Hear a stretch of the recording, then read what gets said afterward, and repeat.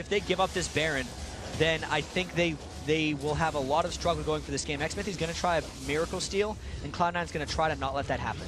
All they have to do is stand within that Q. If he gets it, he's get that % damage into the smite, and it's quite hard to dodge. But look at that. I'll just make a human wall here. They might, it's a they might try to direct kill shot him. coming in. They could get the pull on. They do. Oh, no, they do not. Oh, my God. There's the burn. The shield's going to wear off in time. Oh, the ultimate goes across. He gets out with 100 HP. The Baron, Oh, are you kidding me? Oh, Bloodwater steals Baron with a... I don't even know what to say. With a rank 1 tornado. That thing does 90 damage.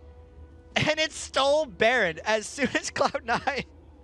Look, he's no emotion on his face. Smile or something. He just stole Baron with a rank 1 tornado. Are you kidding me? All right, let's give some silence for the crazy epicness that just was.